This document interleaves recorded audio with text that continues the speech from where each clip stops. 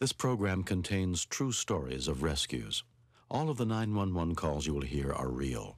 Whenever possible, the actual people involved have helped us reconstruct the events as they happened.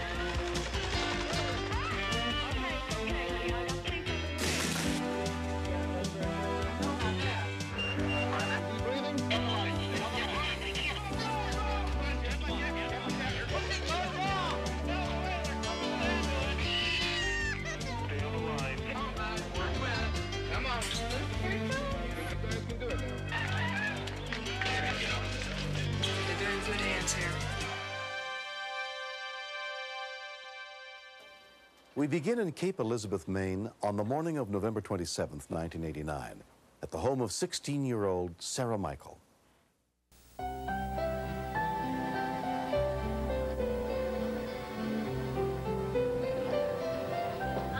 Probably a sweater. I remember Katie coming over to my house. It was the day after Thanksgiving, and we were going to go Christmas shopping. Absolutely disgusting. They're really good. My mother had baked cookies the day before, and we decided to have one because she loves chocolate chips. What are you gonna get right? She took 2 bites out of her cookie and immediately asked me, what are in these cookies? And I said, just normal type things. The two girls had planned to spend the afternoon shopping with friends at a mall in South Portland, 6 miles away. Hey. I was in a pretty good mood. I think we all were. Lori pulled out and started driving to Portland. Did you have a good Thanksgiving, Laura? Yeah, I did. Went to Rhode Island just for the day and had a nice turkey dinner at Aunt's house. Monty's. Did you drive in your car or did you go with your parents? No, we all just took a car. Oh, one car? Katie had asked to go to the drugstore to get some asthma medicine, and she went in and bought some allergy pills. I have asthma too, so I noticed her wheezing, and she definitely wasn't as talkative or chatty as she usually is.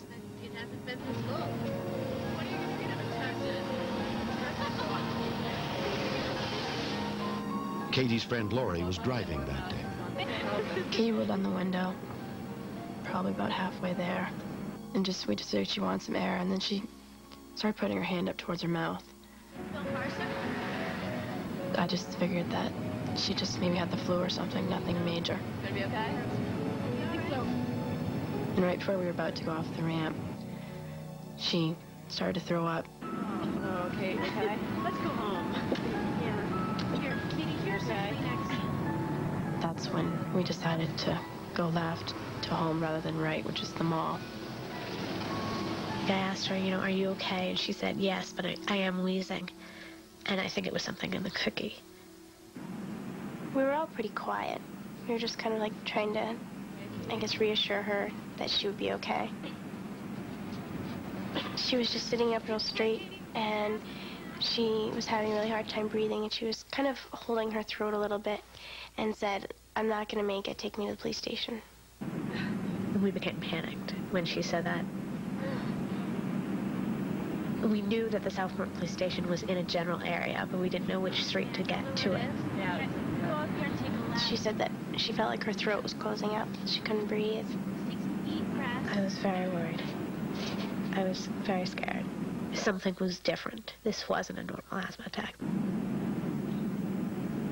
Katie, can I see your hand? I looked at Katie's nails and they were blue. I was looking in the mirror, they were giving me signs that they were scared, but we were trying to, keep it pretty calm between us because we didn't want Katie to get scared. Want to get you help? I'd never been to that police station. Deep breath. I knew it was one of 2 roads, and I just happened to pick the wrong one.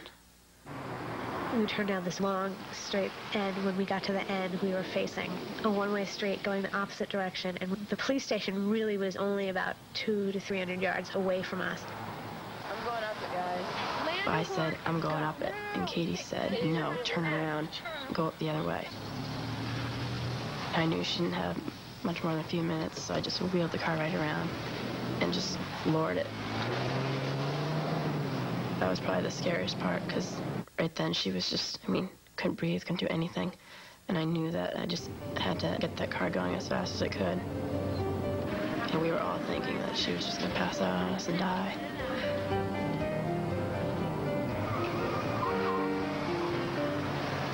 When we continue, I started crying because she was my best friend, and she's so young. She's got so much more to do, so much more to see, and she hasn't done enough and hasn't lived enough.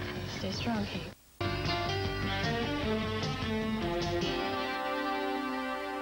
When 16-year-old Katie Martin seemed to be suffering a severe asthma attack, her friends rushed to get her to the nearest police station before she could no longer breathe at all.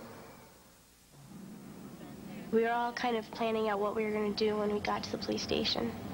And I decided that I'd be the one to call Mrs. Martin, and Sarah would be the one to go run and get the police.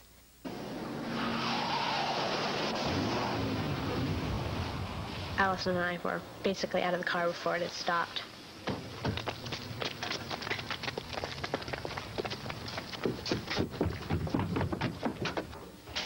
I need help. My friend's having an asthma attack. Sarah quickly explained the problem to the first officer she met. Right out there, in the parking lot. Yes. Okay, go ahead, I'll call the ambulance. She was just frozen and just kept saying, help me, Laurie, help me, I'm gonna die, I'm gonna die. She just looked up. She just looked so scared and so helpless. What happened to her? Officer Buddy Pelletier was first on the scene. What's your name? Katie. Katie, listen to me. People that have respiratory problems, the more they gasp for air, the less oxygen they get. Breathing down. Just take it easy. Her respirations were getting shallower and shallower, and at some point in time, she actually stopped breathing. She just looked up into my face and then the policeman's face, and I couldn't help her. And I couldn't do anything for her, and I couldn't stop what was happening. Detective Peter McVeigh also ran to help. Just as he got around the corner, her body just gave away. A South Portland ambulance was dispatched from less than 2 blocks away.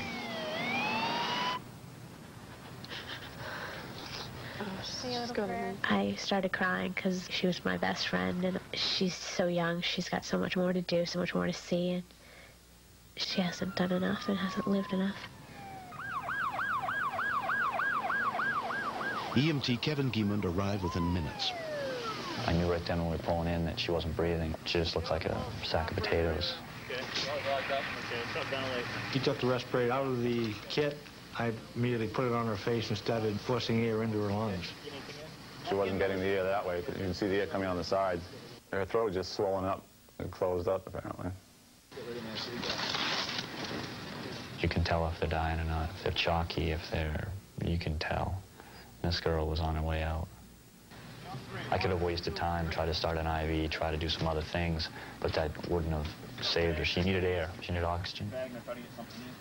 Without oxygen, Katie could suffer permanent brain damage within 6 minutes. I took an oral airway. They're about 3 inches long. Usually you can pop an oral airway in and ventilate fairly decently, but it just wouldn't work. She had a lockjaw. Her teeth were locked together. So I grabbed a nasal airway. It's a skill you learn in basic EMT class, but you learn it one evening for 10 minutes and that's it. You never really think you're going to use it. Try that. Just one sound. It worked real quick. Real quick. Okay, all right, give me a driver. Let's get out of here. At that time, I still wasn't positive she was going to live. We just all said, we got to think positive. You know, they're professionals. They can bring her back.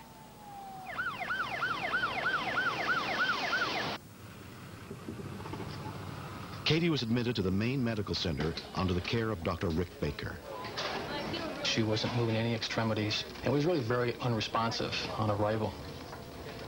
We were very concerned that she was going to continue to deteriorate to a full arrest. As soon as Katie's mother, Sally, got Allison's call from the police station, she headed to the hospital. I thought the girls had just maybe overreacted. Katie has had allergies and asthma really ever since she was a tiny baby.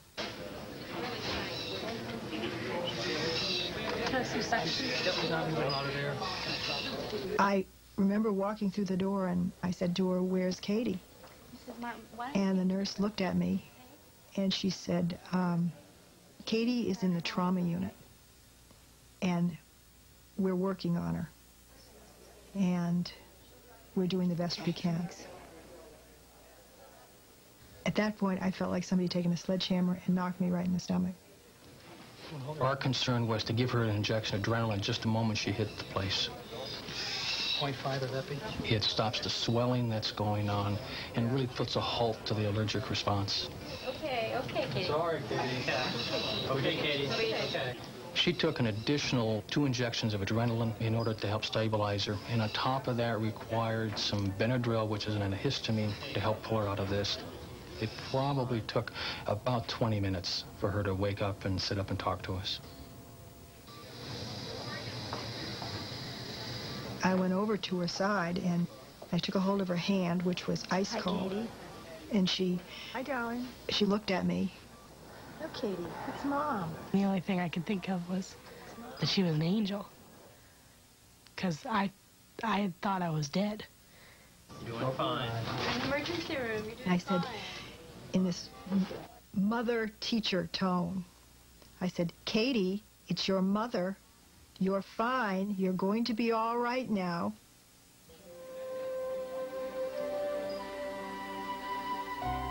Right, we get to go now. Katie survived without any permanent injuries. Her parents later questioned her friends to discover what had caused the near-fatal allergic reaction. Mr. Martin said, "Did she eat any nuts?" And that's when I said, "Yeah, there were nuts in the cookies. There were walnuts in the cookies." And he said that's what it was. It never occurred to me that an allergy could be that bad. I think all of us have just kind of learned to appreciate life a little more. It made us stronger, I guess, as friends. Katie has since been tested for other allergies. She now wears a medic alert tag that lists them and a number to call in an emergency. Although more than a year has passed, her father Al can't forget. It's only later that it really hits you, I think. I'm really a lucky guy. I mean, I came so close to losing a daughter, and just by a combination of her own good sense and 3 wonderful young friends that were mature enough to know what to do, and then finally the rescue people that did such a professional, talented job. They are the difference between Katie being here and her not being here. When you've been that near death, you know, I think it really makes you aware of how thin the line is. You know, you only live once, or most people do. And you gotta live life to what it is. If you want to do something, you do it. And you don't wait for it to happen to you.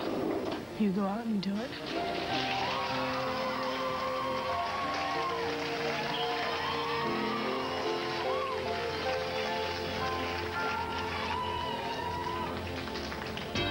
Next. I need the police. Armed robbery in progress. We get so many routine type of calls that when something in progress or life-threatening happens, it sometimes catches you off guard. He's coming up to me with a mask on his face.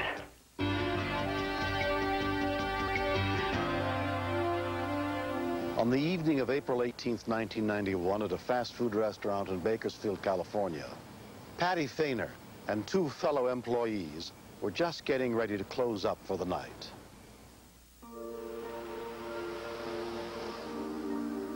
It was about 10 o'clock at night, and I was doing the dishes. Sandy was cleaning the grill, and Dave was going to sweep in the dining room.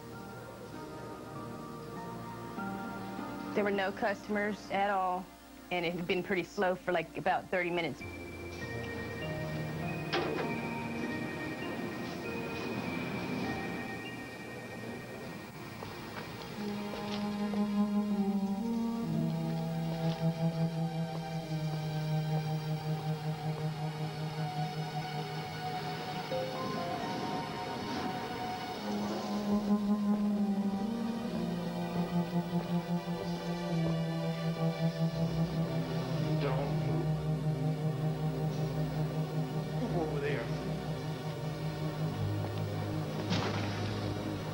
At 9:55 p.m., a call came in to Bakersfield Police Dispatcher Andrea Gavin.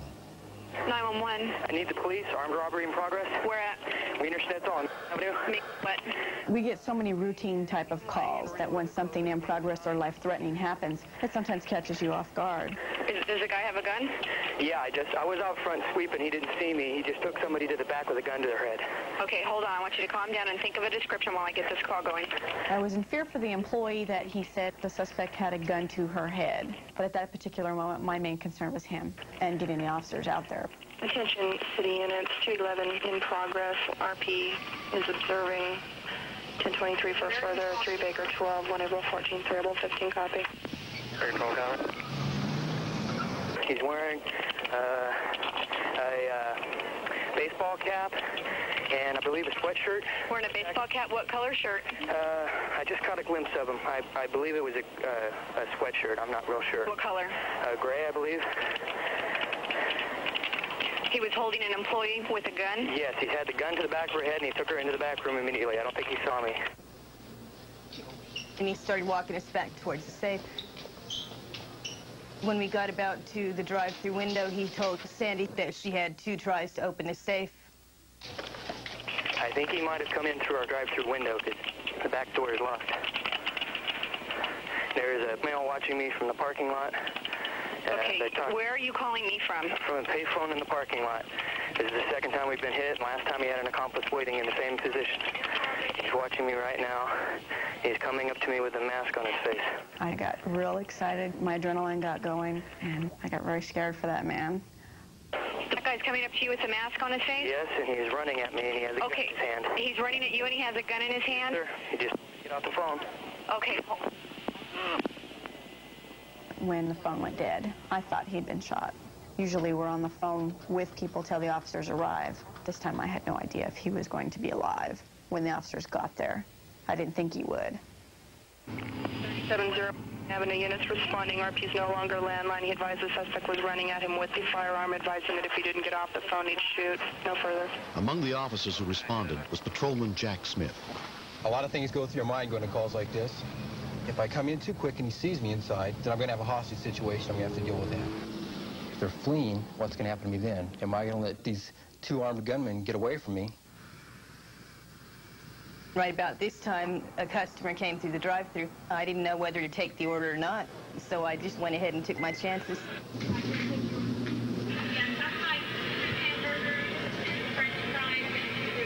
Sandy couldn't open the safe. Too nervous. I've got the combination. I'll give it to you. I can't get it open. He told her, you have 1 more try. After 3 or 4 tries, she finally opened it.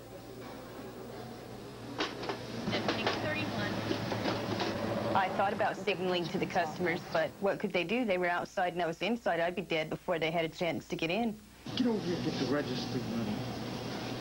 Can I have some ketchup and salt for my french fries, please?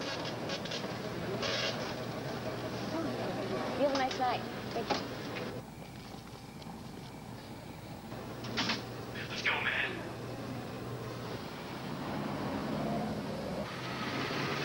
Lyle Martin was the first officer on the scene. Just as I reach the back of the business, 2 subjects come running out. Suspect ran northbound on the east side of Albertson.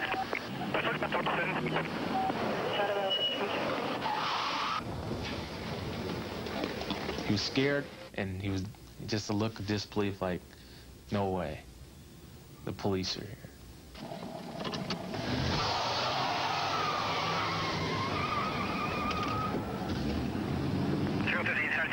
There's somebody right at the back of the business I can't see from here.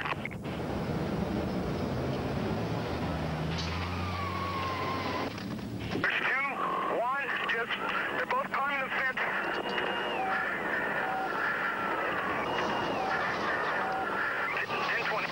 They're going to be eastbound over the fence behind Lofts.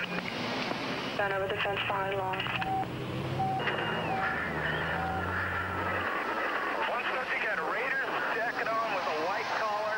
They both went over that wall right where you are, Jack. Almost simultaneously, the Kern County Sheriff's helicopter arrived. Unit has a visual on the suspect there. Want to give me a flashlight.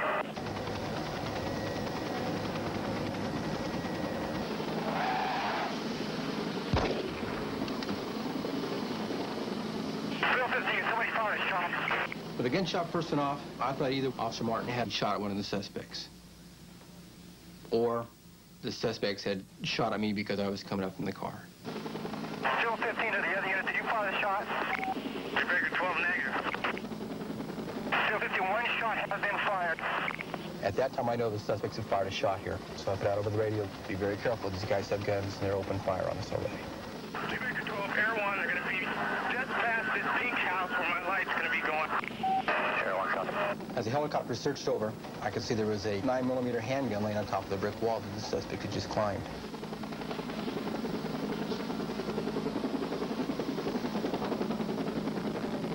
I could also see there was an expended casing on the ground, so I knew that they just capped off the round.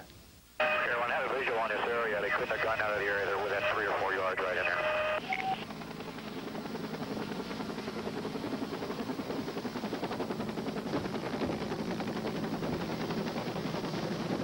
Freeze, boys, get those hands up! Get them up! This guy looked just like something you see out of the movies. He still had the bandana on his face, just like a train robber, and he was in a pile of money. 170 down, northeast corner of Lawn. 10-4, 1 subject down, northeast corner of Lawn, ER to assist.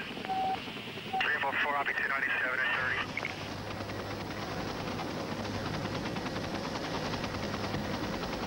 Zero 15. This subject advised has been shot. Dispatch ambulance code 3.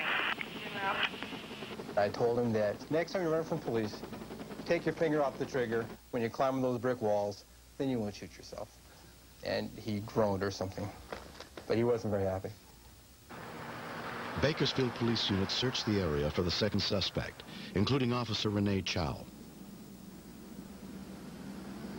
2114 with a subject in Madrid and Limerick. Fitting description. I saw he was wearing a black sports-type jacket, fitting description. Put your hands up! At that point, I ordered him to place his hands up and took him into custody. King 5, Barber 2. King 5. Do you have the second subject in custody? Got one in custody here. Copy. Stand by with him. We'll bring a witness past. 3 of them were brought to his location where they viewed him and identified him as one of the suspects. He'll be one of the suspects. One of the victims knows my name, recognized him. This particular call lasted maximum 5 minutes. And in 5 minutes, we had 25 cops on the scene. Our perimeter set up, suspects in custody. Any other cop showed up, it was valet parking. The 2 suspects were subsequently convicted of robbery and sentenced to prison.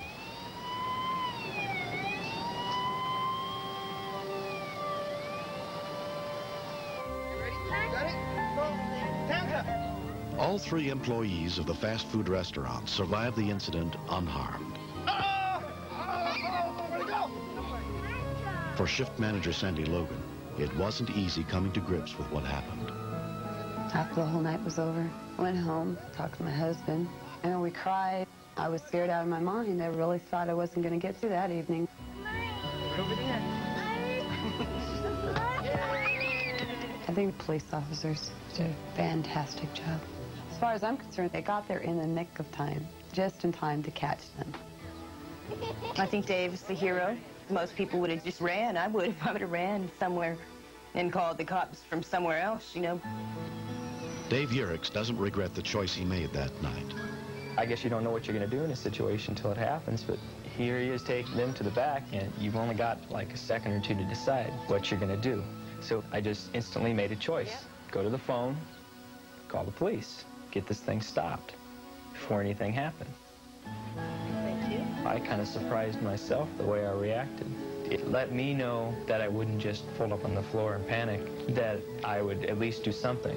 To our life savings. Together. Next. Scott was one of the bigger goofballs because he's always joking around, so nobody knew he was hurt.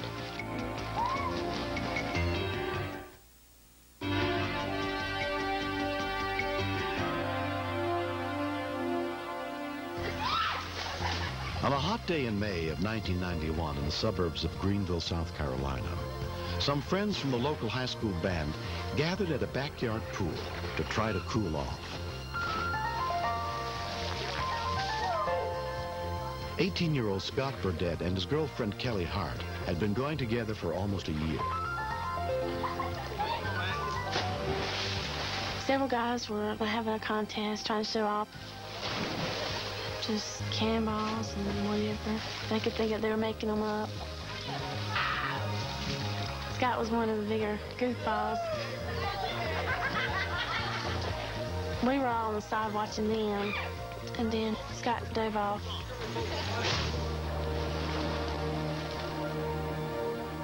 I didn't think anything was wrong with him at first because he's always joking around, so nobody knew he was hurt.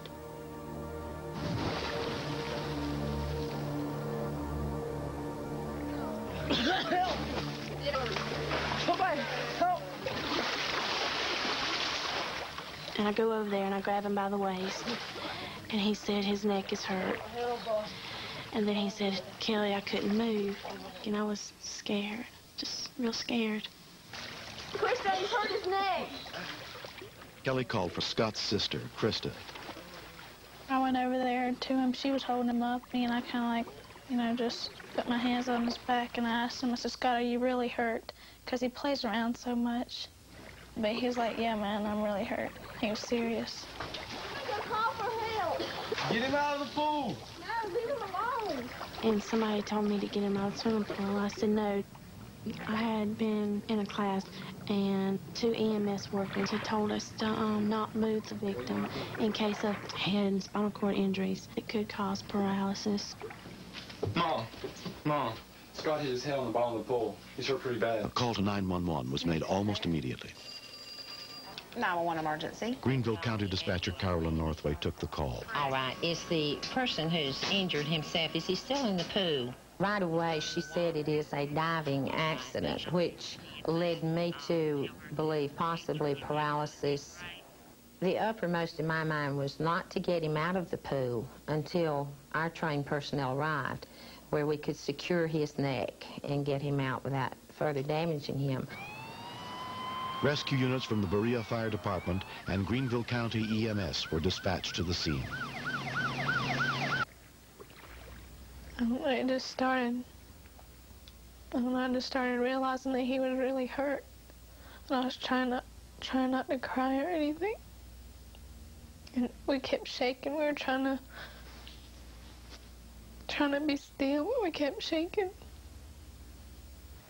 I was crying, I was shaking, and I was scared that I was going to move him.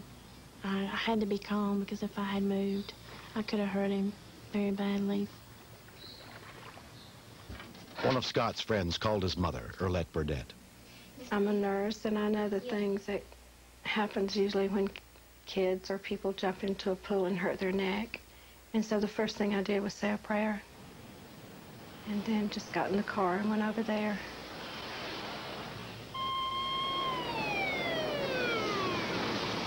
Off-duty paramedic Tom Kickler heard the report of the accident on the scanner and rushed over to see if he could help. Hit his head on the bottom.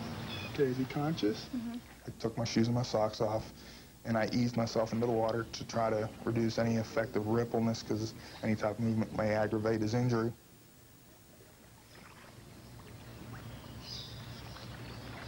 Okay, Scott, how you doing, bud? I'm still here. Are you having any trouble breathing at all or anything like that? No.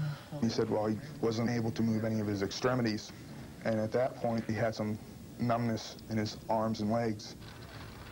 When the medic unit arrived, EMS supervisor Bill Markley took charge.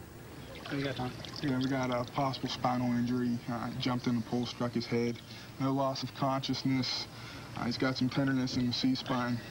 The head mobilization was taken over by Tom, and then the cervical collar was applied to Scott at that time. Scott, it's going to be a little uncomfortable, but it's going to keep your neck from moving. Once we got everybody assembled, we had sufficient personnel in the pool to handle the situation. We rotated Scott onto his back, being very careful to keep his head in alignment with his body. And then we floated a backboard under him and secured him in a reeve sleeve, which completely immobilizes the body from head to toe. Scott's mother arrived just as the paramedics were ready to remove him from the pool. I just went over to him and told him that I was there. As I looked at him, I could see fear in his eyes, but he was very quiet. He didn't try to speak or anything. First, 1, 2, 3. It was hurting to see my brother being taken away. It was like I kept trying not to cry before, but then when we got on the deck, I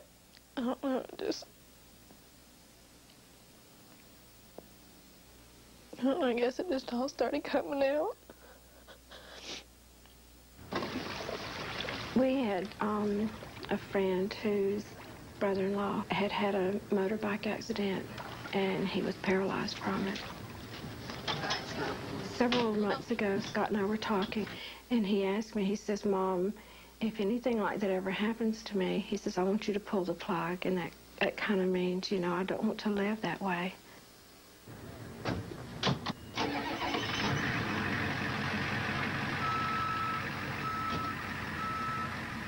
I was thinking that he wasn't going to get to do the stuff that he wanted to do, go to college, get to do what he planned on doing, and I wasn't sure what was going to happen between us.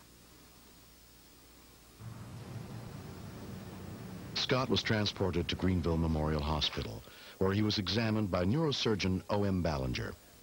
The x-rays showed that he had a broken neck. If he were allowed to bend his head forward about another quarter of an inch at the scene, he probably would have been permanently paralyzed. Kelly deserves a lot of credit. She resisted the attempts and the pleas of other teenagers at the scene to remove him from the pool. And had Kelly done so, the outcome would have been tragically different, I'm sure. 6 months after undergoing surgery to repair his broken neck, Scott Burdett has made an amazing recovery. I really love Kelly a lot, and I really do appreciate she saving my life. And I mean, there's not really words that you can say for stuff like that. He's always treated me nice, but I think he seems sweeter, I guess you'd say, to me. I was going to stay with him even if he was paralyzed, and I think that's what was going through his mind, too. That he was scared that he was going to lose me also, but I was going to stick through him no matter what happened. I feel closer to Kelly than anybody he's ever dated, just because I know that she cares about him, and I trust her more than I do anybody else.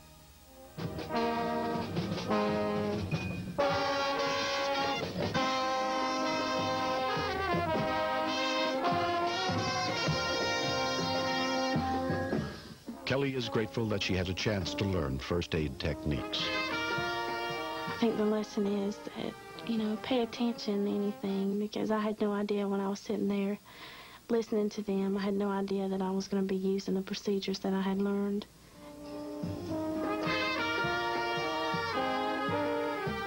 I think that some teenagers at some time or another do learn the lesson of their own mortality.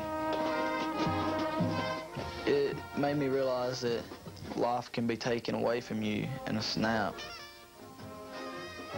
I think it's made me grow up a little bit more. I think it made really the whole group grow up a little bit more.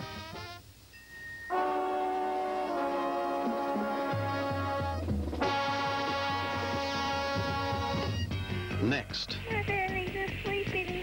I realized that the call was a little bit more severe than what I thought it was, because something was really panicking.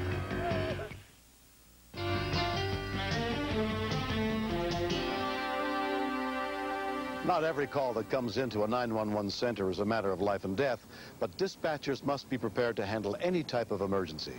At 8:32 a.m. on the morning of May 29th, 1991, in Douglasville, Georgia, dispatcher Tim Bridges picked up a little girl's call for help.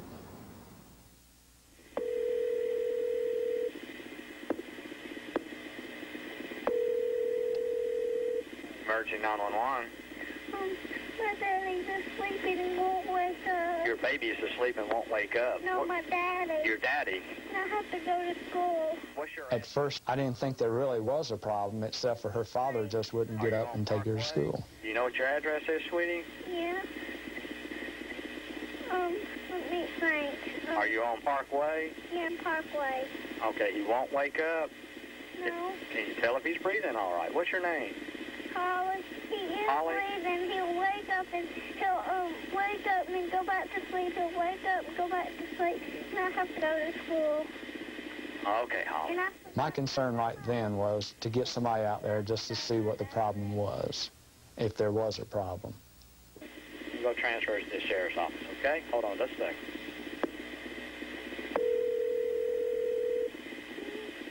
Holly? Holly? What? You all right? I'm scared. You're scared? You're scared? I'm scared of ambulances. Okay, you're afraid of ambulances?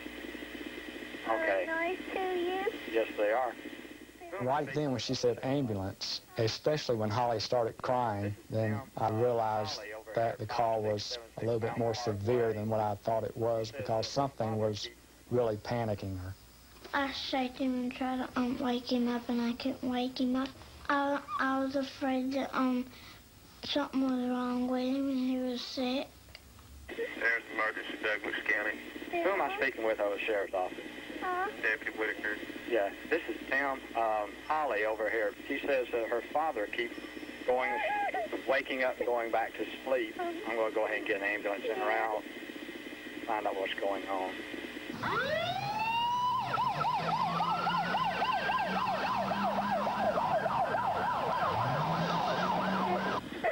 Okay, Holly. She was scared.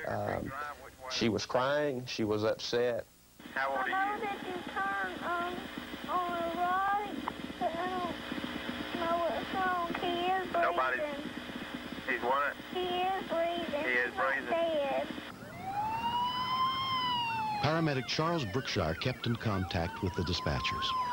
They said that the person was going in and out of consciousness. You start to assess that in your mind. We weren't sure what could have been the problem. Could have been maybe even blood pressure that's created a stroke or something along those lines. Nobody's there with you but your father, right? Yeah. Okay. Hang on for me, okay, Holly? Okay. I'm going to get somebody to come down there and look at him for you, okay? Okay. Well, is it going to be a lot of people? Just going to be one deputy at first, okay? I'll be scared. Holly, it's all right. Holly.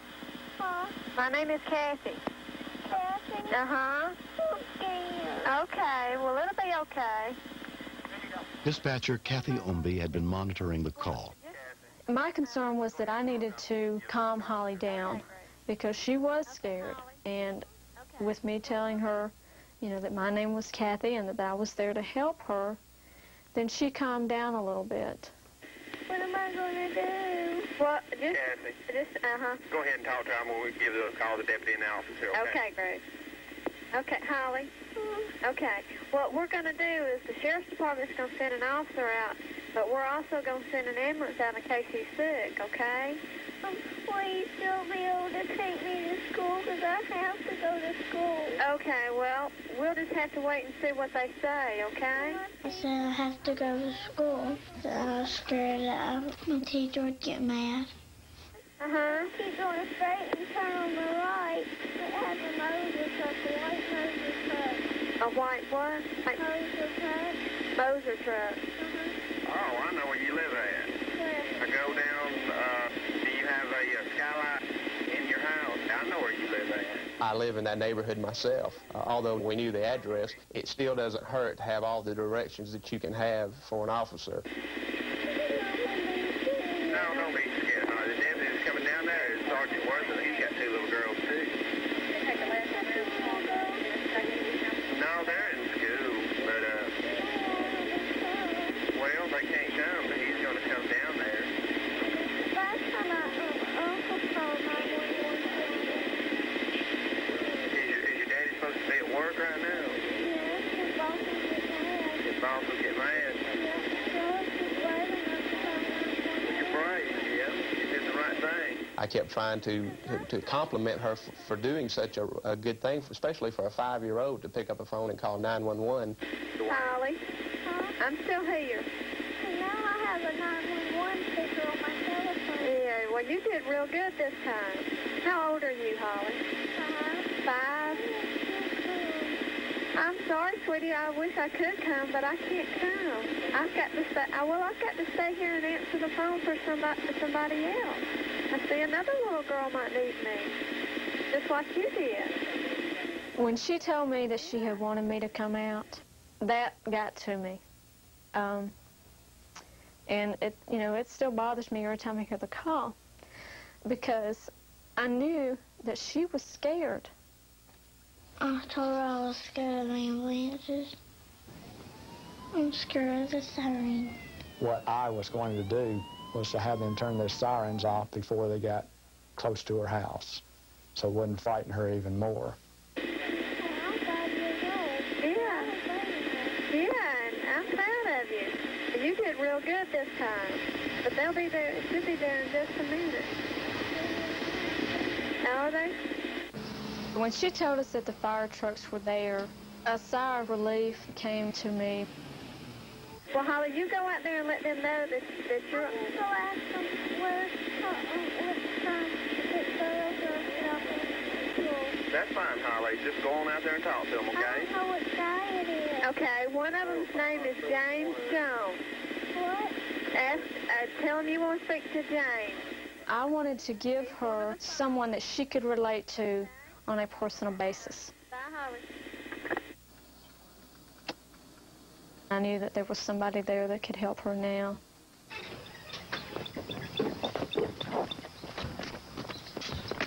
I asked everybody if they were James. No, James is with a fire truck. He'll be here in just a second. Where's your dad? She wanted to know was I James, and it sort of startled me. How'd this little girl get my name, first of all? And I said, sure, I'm James. And I decided to take her in the house because she didn't need to see her dad in that kind of shape. You okay? Did you wake up? Hey, wake up. Talk to me now. He was unconscious, responsive only to painful stimuli. Yeah. He reacted to us. He sat up and then began to speak to us, but he was thoroughly confused. He had no idea what day it was or where he was at. And then shortly after, he went to unconsciousness again. You have any kind of, We had to get some information from Holly, because Holly was our only link to what was wrong with her dad. Has your dad been... I asked Holly, had her dad been sick, and she said no. Did he take any kind of medication? They asked me, if he took some kind of medicine. Britt, she's gonna come in there. I showed him what the medicine was in the refrigerator. Your refrigerator, these your dad's? Thank you. Charles? Yeah. Got him. Oh, good. Once we found the insulin, it confirmed to me that he was an insulin-dependent diabetic and that he was hypoglycemic, headed for severe insulin shock. Holly saved her dad's life. There's no question. If Holly had not called, he probably would have gone to 0, and that could end up in death. Dan Exum was treated at Douglas General Hospital and released later that same morning. You going to school? What are you going to do? You going roller skating today? Yes. When's the next time you're going? My brother Danny's a single parent, has been raising Holly on his own for a couple of years now. You need to trim your bangs. Gets Holly up in the morning, gets her ready for school, works a full-time job, has all the duties of mom and dad. Kind of wobble. Dan is grateful that his daughter Holly knew what to do in an emergency. I was really surprised. I was proud of her because it's just her and I, and she's the only one that was here to help me. If it hadn't been for her, I don't know what would have happened or where I'd be. Parents should teach their kids to use 911 when it's an emergency and not to play on the phone and make the prank calls. Easy. Easy. All right, that's great. I called 911 all by myself. I felt like they were going to take care of my dad. Ready? What she did was, actually, she saved my life. She's a great little girl. I love her.